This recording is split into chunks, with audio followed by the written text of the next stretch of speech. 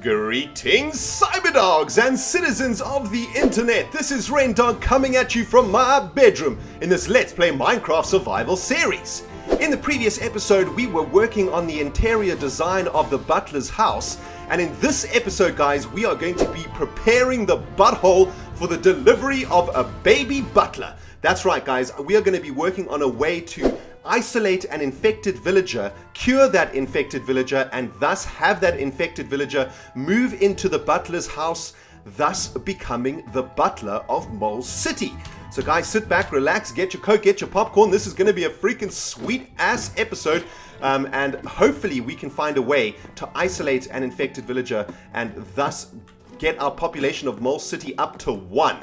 Even though it's going to be the butler of the Molehole, he will still fall under the register of Mole City. But guys, before we even head over to the butthole, I have gathered 15 levels from grinding, and I am now ready to name our diamond shovel. Sweet, man. In the last episode, we enchanted our diamond shovel, but in this episode, we now have enough levels to name it. And I have decided, thanks to the comments from the cyberdogs in the comment section below, guys, I have decided to name this shovel Paw. I think that is a sweet name for a shovel because, of course, dogs dig with their paws, and this shovel is a digger. So, kaplam!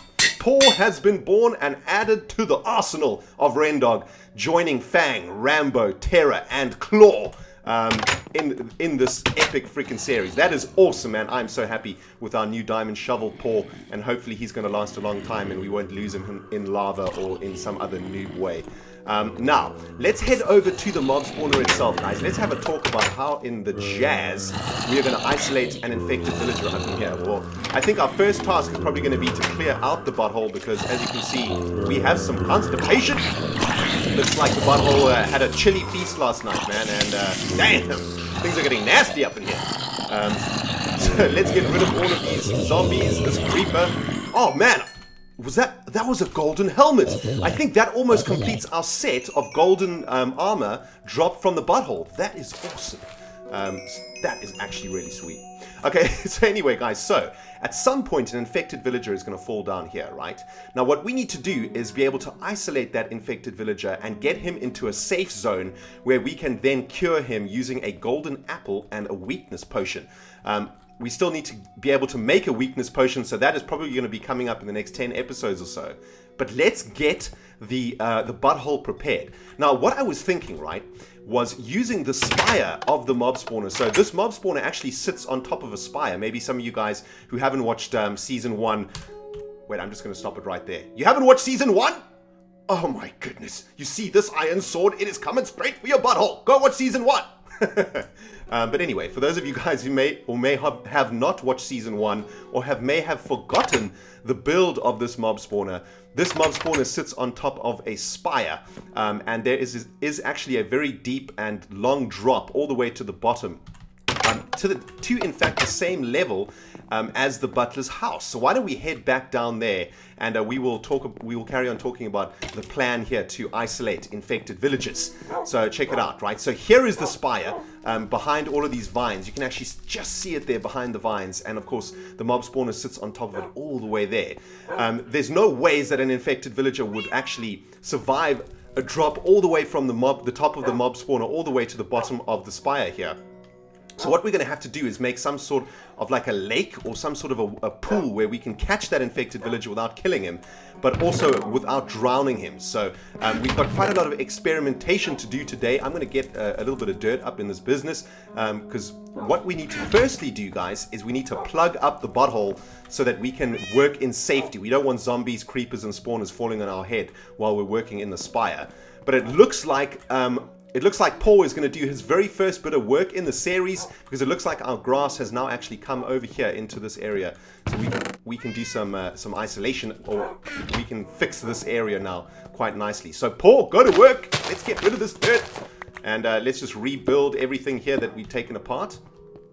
What else do we need? We need a bit of slabbage up in there. Let's get a bit of slabbage and a bit of fencage too. There's no ways we can just leave that hole in the fence there, man. That is not gonna sit well with mine and many of your OCD problems. So there we go, guys. Now the grass is going to continue to grow and will grow over this remaining dirt. And I think what we can do now too is just plant a couple of flowers. Let's drop off some of this jazz. And here is some bone. Let's make some bone meal. Bam! 6 bone meal, and we can plant some flowers here. Nice. A bit of grass. Looking good. Looking good. Make flowers. Okay, there's no flowers, but there's grass. That looks pretty sweet. And I will do the same once all of these bits of dirt have turned into... Ooh, here's a flower. I can plant this flower. Sweet. Get like a nice little red flower in there. Nice! That's looking sweet. Oh, and before we even start working on this isolation area, guys, I want to go and see if we have completed our set of golden armor. That would be freaking sweet. Let's have a look. Where did I get it? I think it's in the loots and drops chest. Up in here. Sweet! Oh, we are so close. Check out this. Okay, so we've got a golden helmet. We've got golden sword, golden leggings, golden boots. All we need now is a chest plate. That is freaking sweet. You know what I'm saying? Oh man, that is awesome. Okay, so the butthole has certainly been delivering for us. I am so happy with this mob spawner. I know that it could be way more efficient. I know there's loads of you guys are giving me such excellent hints and tips on how we can actually make it more efficient.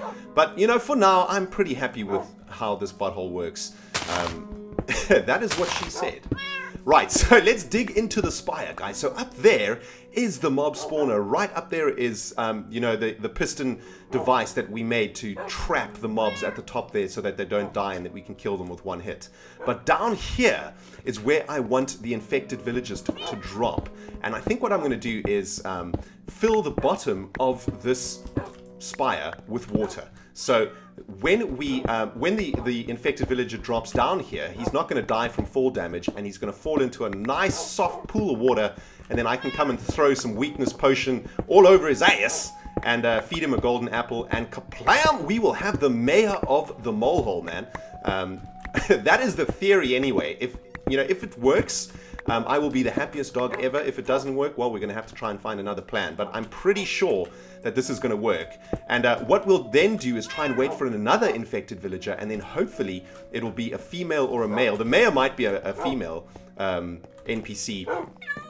You know, whatever. I don't mind, man, if it's male or female. As long as they get the job done. But what we need to do is get another infected villager so that they can actually breed and actually start increasing the population of Mole City. And hopefully we'll be able to populate the entire Mole City using this method. It might not be the most efficient method. I know some of you guys have mentioned maybe training in some villagers from Dogtown. That we might try that if we fail doing this, but I think this is going to work, guys. I got confidence in my abilities, man. I think this is going to work. So what I've done, guys, is I've plugged up the butthole for now, because what I want to do is open up this area over here, and then we're going to open up the bottom over there too. So the infected villagers... Oh, no, we don't want to open up this area. What am I doing over here, man? What am I doing? But we do want to plug this up, right? Because I want to work with this area in a moment. So what I want to do is just break into the butthole over here first. So let's break in here. And now I'm going to open up this floor. Just like this, right? And the idea is that once an infected villager is up in that cell over there, we will be able to kill all the mobs around the infected villager and isolate the infected villager, and then we can pull the lever and open this cell, and the infected villager will drop down this shaft into the water below. So that is the theory, and I'm pretty positive that this is going to work. Ooh, hang on. There's some red stonage. We definitely can't be exposing that. So, so let's run over the idea again, right? So the mobs are going to fall into this cell over here. In there is going to be an infected villager. We're going to kill the mobs around the infected villager to isolate the infected villager, and then quickly open the lever and close it, dropping the infected villager into the water pool below, and we can then go down there to the bottom, cure the infected villager, and then that is when we will be directing the new NPC that comes from the curing towards his very first house. So what we need to do is build like a corridor for him to walk down, so he has actually nowhere to go. And what his AI is going to be doing is he is going to be looking for a door. And we haven't got a door in here yet, so we definitely got to do we have enough? Okay, we've got enough plankage here to actually make a door. So let's make a couple of doors, I think. Let's make 2 doors, and because I know some of you guys have been saying, why does the butler's house not have any doors, you noob? So there we go. We've got the doors in now, right? So the cured infected villager's AI is going to go, hang on, I need a house. Where should I go? If we don't make a corridor over here, he'll probably head up into the mole hole, maybe go to my bedroom or something like that. But what we want to do is sort of make a path for him that he has to follow. And that path is going to, you know, sort of come along here and up here, and then it's going to go all the way like this into the butler's house. And then once he goes in here, he will claim this house as his own, and he will thus become the butler of the mole hole. Now, guys, that is the theory. Whether or not that is actually going to work, I have no freaking idea. This is where you guys come in, man. Those of you guys who have experience with populating Minecraft cities using infected villages, now is your time to help out the RENDOG, man. Hit me up with your comments in the comment section below. Is this plan actually going to work, or is this just foolish? I would love to know. I really want to try and make this work because I think that it's really sweet. I think that it's, you know, finally the mob spawner is doing something epic for us other than just giving us experience points. It's actually going to help us to populate Mole City. I mean, how awesome is that? I mean, that is the freaking sweetest, if you ask me, man. Right, so let's pick up some water from the infinite water source over here, and now we can go and add water to the bottom of this shaft. And what we're going to do in this episode also is test that the mob won't actually die when he lands into this water. Hopefully this water is deep enough. Let's take away this block. I mean, what we could do is go up to the top of the butthole and fall in ourselves and see if we take any fall damage. That'll probably answer the question. But, you know, we want to be thorough. I'm also going to test it using a mob to see if the mob will actually die once he lands down there. So say I'm an infected villager. I've just been isolated up there, and I'm going to fall down here. Blam! Perfect. Perfect. Didn't take any fall damage from that. So our plan works absolutely beautifully. So I am happy about that. Now what we can do is run one final test using an actual mob, dropping an actual mob down that shaft. Let's see what happens, if he takes any fall damage or not. Hopefully not. If not, then our plan is working. And I'm a freaking happy dog. Man, this is going to be so awesome. I can't actually wait to make this work. It's been on my mind for many, many weeks now, man. I've just been looking forward to this project so much. Right, do we have any mobs up there? Oh! We've got a creeper. Okay. Creeper! Man, he just dropped, literally did drop straight down the butthole all the way to the bottom. Let's head down to the bottom now, guys, to see if that creeper actually survived. I've also got this iron sword ready for him. He's in water now, so I don't think he'll be able to explode. But he should be down here. No, he's not. There he is! He survived! And he got pushed to this little corner over here, so that's cool. Give me your dynamite. Sweet. Okay, great. So the infected infected villager capture machine is what it shall now forever be known as. Actually works, and that is sweet. So that is done. Now what we need to do is work on the isolation tunnel to make sure that this infected villager doesn't actually just run off, maybe panics and runs all the way to the lakeside villa because that's got a door. Because what he's looking for is a certain amount of space. I'm not entirely sure how much space he needs. I think he needs a minimum of 6 by 6, like a 6 by 6 room, and there needs to be a, I don't even think there needs to be a bed in the room, there just needs to be a door. So this is obviously going to be more than enough space for him to recognize this house as somewhere that he wants to live. So he's going to come all the way along this corridor, right? So he's going to, we'll put a step over here for him, he'll jump up, he'll come into this corridor, walk along here, come over here, and then what we're going to need to do for now is probably seal this off over here. Yeah, we're definitely going to have to seal this off. Doggies, you guys are in the way. Come with me. Doggies. There's one. Oh, isn't he cute? Hey puppy, what's cracking? Where's the other one? Sit. Okay, sweet. So what we're going to have to do here, guys, is probably seal this door off over here. So let's seal this off. Oh god, it makes it all so ugly. But this is we have to do it for now, guys. This is our only option at the moment. I really want this to work so bad. What the hell? Oh, there's actually a space down here. Sweet. Didn't even know that, man. Who knows what lies beneath the mole hole, man? I don't even want to know what secrets lie beneath here. And there we go. So that should be good enough for him. Well, you know, who knows, man? He might just decide to go to the lakeside villa. I mean, the thing is, I don't want to take a chance, right? Because getting an infected villager is, you don't have a very high chance of even spawning an infected villager. They don't spawn very often. So, you know, they're going to be extremely rare to even spawn in the butthole. So I really want to make sure that this infected villager, once he's cured, goes in the correct direction and goes straight into this butler's house and claims this house as his own. So I think this is looking good, guys. I think that this corridor this setup is perfect. I mean, all we need now to make this work is an infected villager, number 1. Number 2, a golden apple. That's pretty easy to do. I think all you need to do is surround an apple with gold nuggets, and of course we can just head over to the gold nugget farm in the nether to get our gold nuggets. And then the last thing we need is a weakness potion. Now that's going to be a little bit more difficult to acquire because we haven't made the witch's cave yet, so we don't actually have a cauldron. Or not a cauldron, I think it's a brewing stand that we need. We don't actually have a brewing stand, so we are unable to make a weakness potion just yet. But we do have the blaze rods to make a brewing stand. So I think what we're probably going to be doing in the next episode is making a brewing stand and literally just waiting for the mole hole to deliver, waiting for the butthole to deliver an infected villager. So we are actually really close to getting the mayor of the mole hole into his new home. Now, what I do need to do is look into what an infected villager looks like in this texture pack, because I do believe that before this version of the texture pack, the infected villager looked like a vanilla zombie, but I do believe that texture has now changed. So I'm going to have a look into what that looks like.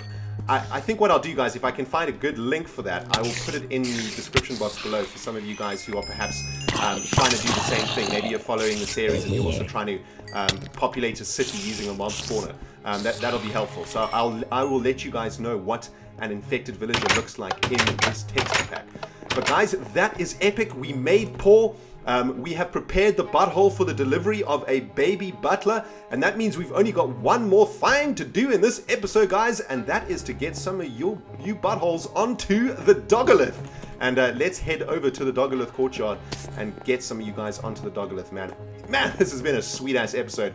I am so freaking excited about whether or not we can actually make this whole infected villager plan work. I can't even wait to start working on the next episode. And it looks like, guys, this wall of the Dogolith is now completely full. I do believe we have a couple more spaces up here. So, 4 more of you guys onto the Dogolith, starting with 2 from YouTube subscriptions. Firstly and foremostly, we have got Robert Sun. Welcome to the Dogolith, Mr. Sun. We've also got Mitch 2ohey. Welcome to the Dogolith, Mitch 2ohey. Now from dogcraft.net, we have got Fiera64. And lastly, from dogcraft.net, we've got Ren the Puppy. Sweet name, man. Welcome to the Dogolith, my lovely Cyberdog friends. Remember, guys, if you want to get your butthole on the Dogolith, you need to be a subscriber of the RENDOG channel, and you need to leave a constructive comment here and there on my videos. I randomly select people for the Dogolith from my YouTube channel comments. And of course, if you ask to be put on the Dogolith, you will not be put on the Dogolith. So that is a warning, guys. Do not ask in the comments to be put on the Dogolith, because it'll never happen. You hear me, you bastards?